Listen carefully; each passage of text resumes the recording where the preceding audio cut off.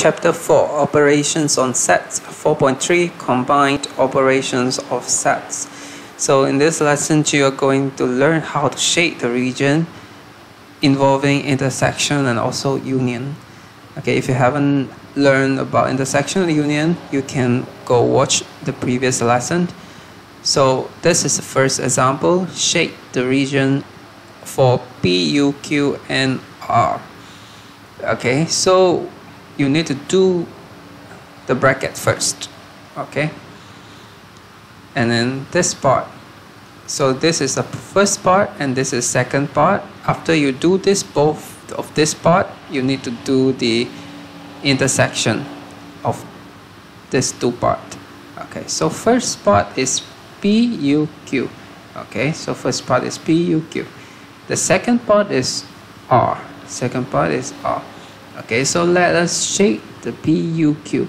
Union of P and Q means everything inside P and also Q. So it's this part, right? Okay, so R is easy, everything inside R. Okay, so P, U, Q is this shape, okay, like an infinity shape. And then R is a circle like this.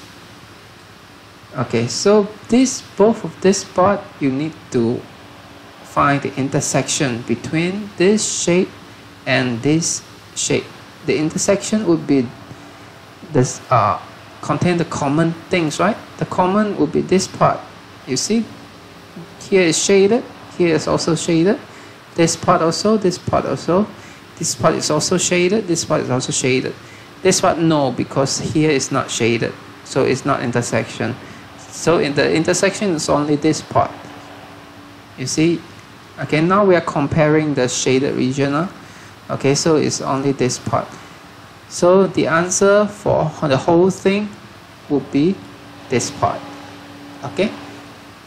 So let's see the second example. Okay, if you think you can do, you can pause the video and you can try.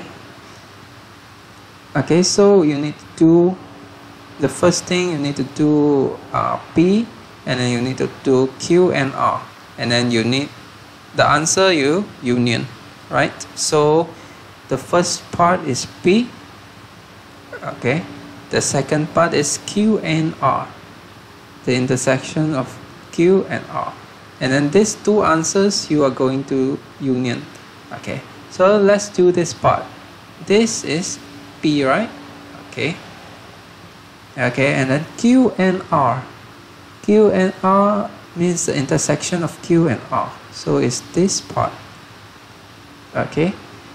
And then these two, you need to union. Union means you take all of this and then you take all of this. You accept all. So means that you do this part and then also this part, right? Okay, so this is the answer for this. Okay, how about A and B union B and C? Okay, so you need to do about A and B first, and then you do B and C, and then you find the union.